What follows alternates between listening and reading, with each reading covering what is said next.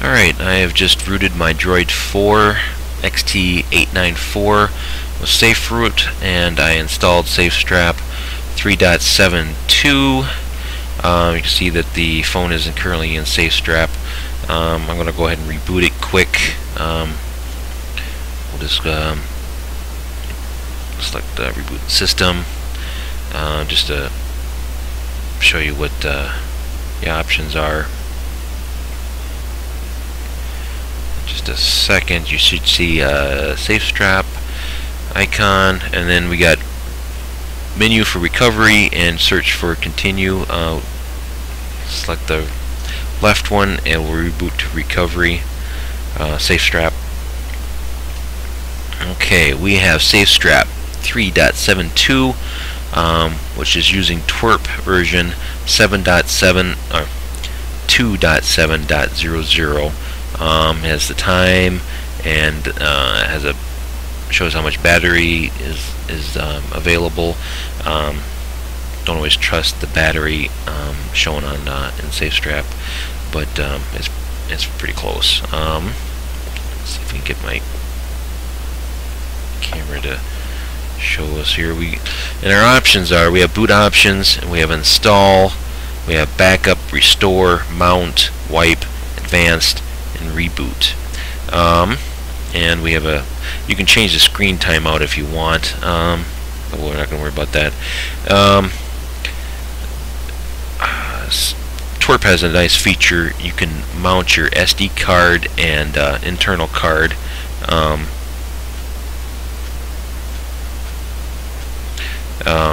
from inside the recovery. You just check what you want. You don't want to really pick webtop, system, cache, or data. They're not going to mount correctly in most cases. But you have the SD card and the internal storage should both mount okay. You just click mount storage, and if your drivers are installed correctly on the PC, you can see our folders. And if you didn't already have your ROM and Google Apps zip on your SD card, you can just drag and drop them there. I'm going to be installing Slim Android version 4.4.4, Slim version 6.3, built 2014 July 10th, and I was going to be using Slim Google Apps version. Oh no, I wasn't.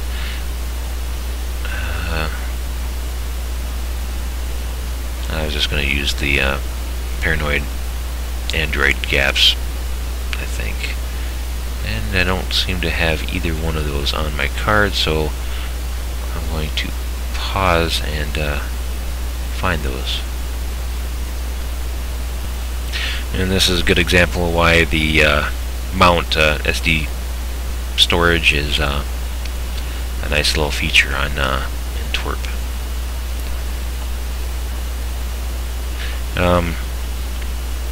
Once you've downloaded these your ROM and your Google Apps, you want to verify that the Md5 checksum is correct. That'll show you that the file downloaded correctly. The checksum is usually posted on the download page. It's just a string of numbers and letters, and you find your ROM, and it just verifies that that is the correct size, and all the bits and bytes were downloaded correctly. And it says codes match. That means the file is correct. Go ahead and close the SD card. You can turn your screen back on. Just tap it, and then you can swipe to unlock. You want to unmount and go back to your home page. And now we have a couple options. You have the option of installing over the stock ROM. right there. I don't know if you can see that or not. Stock ROM is always on the right, and then you have 4 ROM slots, and I believe it'll this ROM will only install in slot 1, 2, or stock ROM. If you're gonna have a lot of apps with lots of data, you're probably going to want to install it on a custom ROM slot. Stock ROM may not be big enough for what you need. So if you click on ROM slot 1, it already has some numbers pre-selected. Has a partition size of 700 megabytes, data partition 2,000 megabytes, and the cache as 300 megabytes. Cache is probably good, and the data partition, for most people, aren't going to need 2,000. It depends on how long. The longer you have used the ROM, it's going to take more space as you build up things.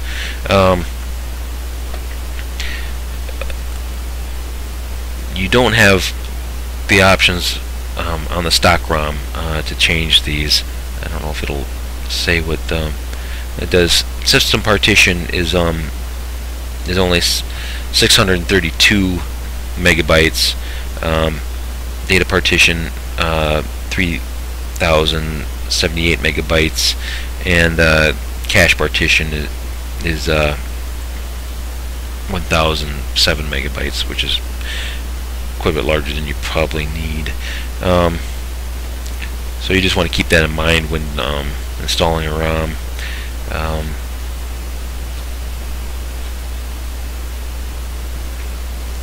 So I'm just going to go ahead and leave it the size it is. Now, these any ROM slot you create is going to take space on your take that much space up on your internal SD card. So you want to keep that in mind too. You don't want to make this slot any bigger than it needs to be, because you're going to have less space on your internal SD card. Also, it does say on here selected space, as it is on the defaults, is 3 gigabytes, 3,000 megabytes, and currently I have 8,190 megabytes available space. So I have plenty of space on there now, but depends on what kind of files you want to save, and if you have an SD card and how big it is. You just want to keep that in mind. So we're going to create the ROM slot. It's going to take a couple minutes, I believe.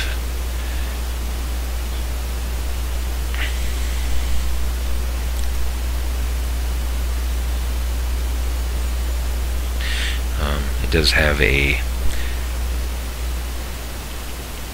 status bar there. I'm going to pause the video for a moment, let that finish.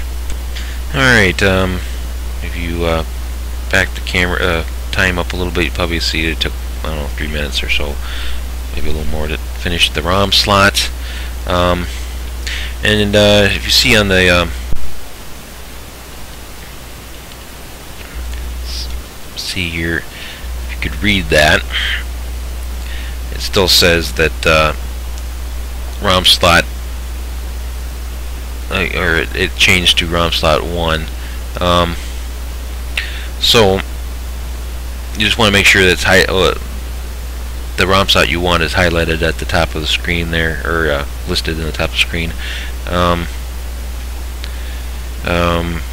So now we can go ahead and click install, and then we need to go select I believe our external, that's where I put the files. So today I am installing Slim Maserati 444, and we also need to install Google Apps, GApps. So we're going to go ahead and select the add more zips, and I was going to use the PA gaps. I believe they will work. Could be wrong. You really should use the ones that are recommended, but I didn't download those. Alright, and then has an option to swipe to confirm flash. So we're going to go ahead and swipe from left to right. And this is going to take a few minutes to install all these files.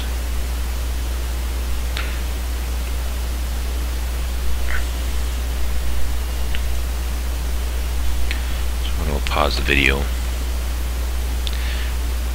And it's alright, it took a minute or two to install the ROM, and now our PA gaps are being installed. It's removing the version I have here is I believe the full Google Apps.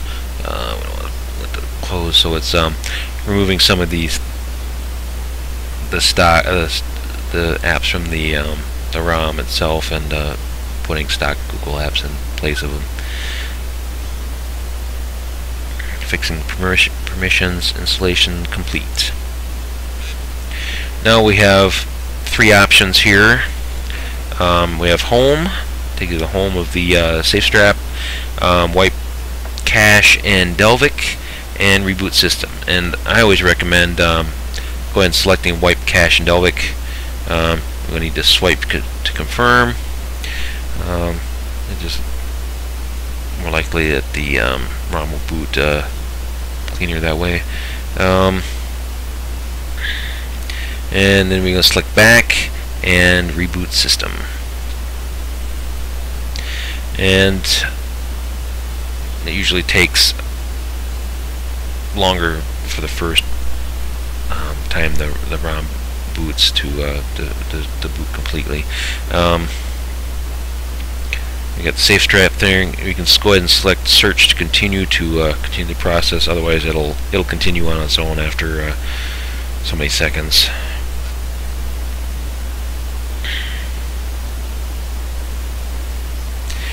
And we should be seeing the slim icon here pretty soon.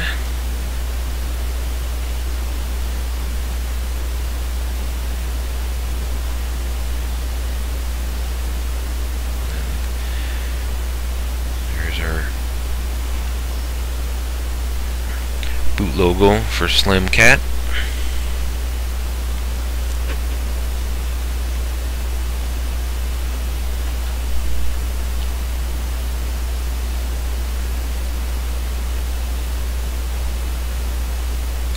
Probably take another minute or so to boot.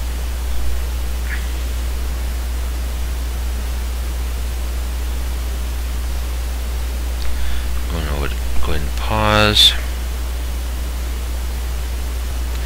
Alright, it's been a couple minutes, and I'm pretty sure it's about ready to boot. It flashed a little bit different, like it might be just about complete.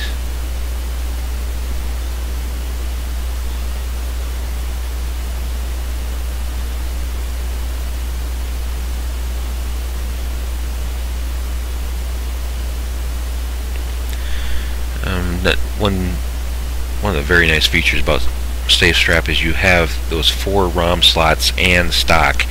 So if you mess up one of your, there we go, we got, probably didn't like those gaps I used, but we got it booted. We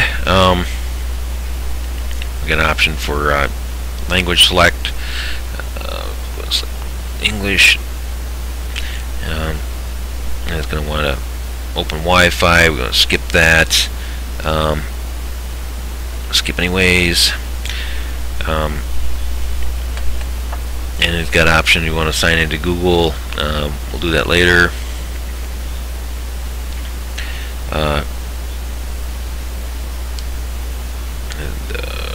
It's asking for location. If you want to install